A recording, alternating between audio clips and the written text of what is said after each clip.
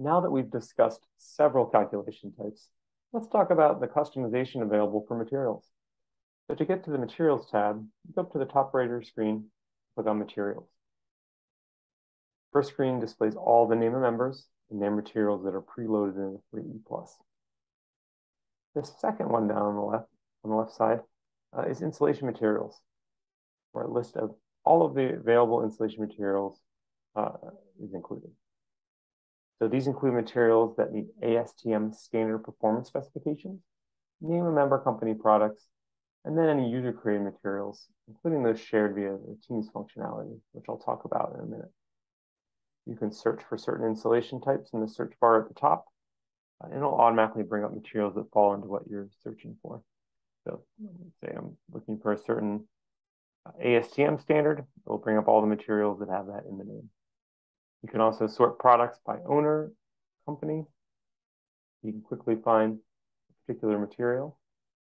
You can also sort things by the minimum temperature, application temperature. So if you're looking for a cold process, an installation that you'd like to use, you can sort by that as well. If you're interested in adding a new material to the list, click the blue Add button in the bottom right. It'll bring up a box in which you'll enter the material's name,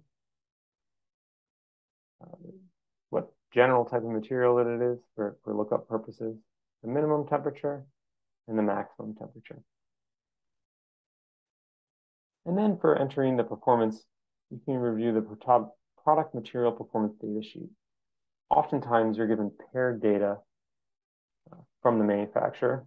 And this lists the thermal conductivity, or K value, at various temperatures that the product can be used. So I'm going to list out some thermal conductivities at various temperatures, making this up for an example product. Step to get all the way to 500. In between 0 and 500.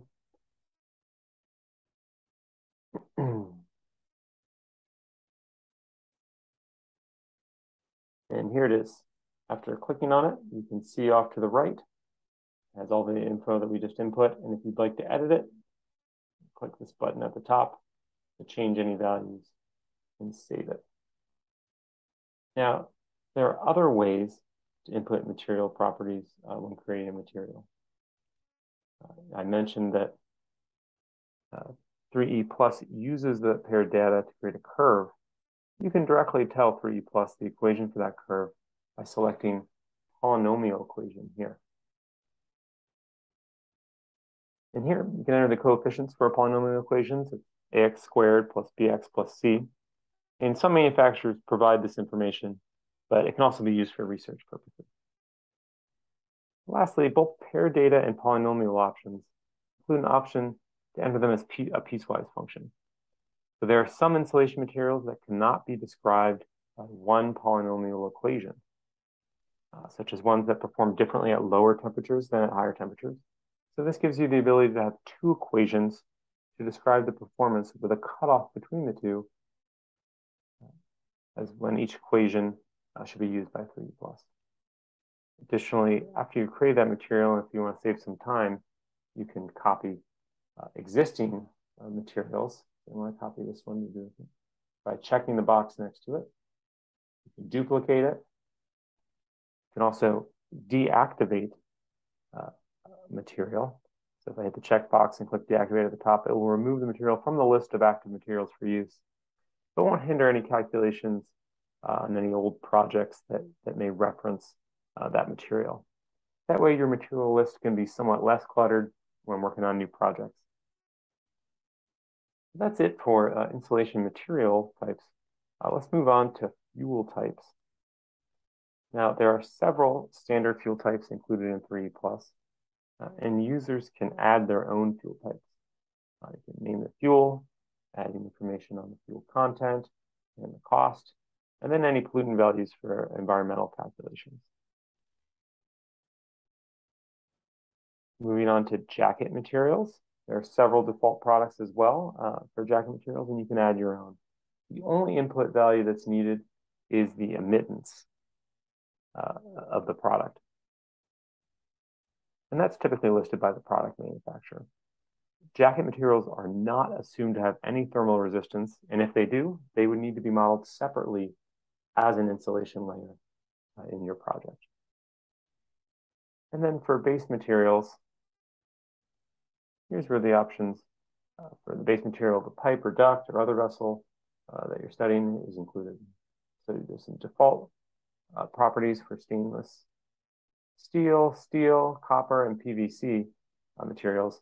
But to create a new material, add button down here and name it, provide the admittance value for that material, as well as the thermal conductivity of that material.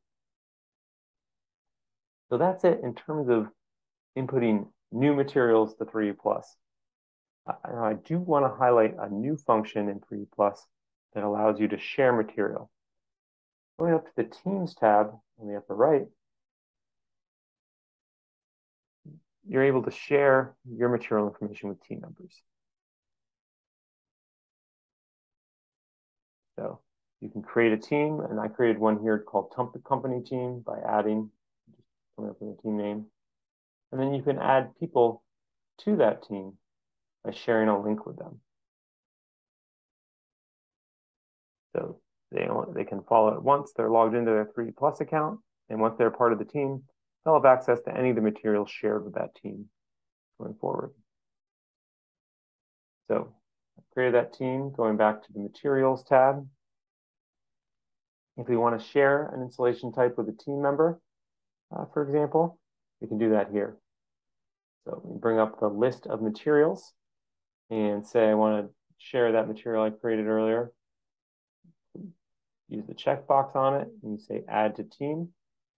Select which team you'd like to add it to and hit confirm. Now anyone that has access to that team will be able to use that material type now.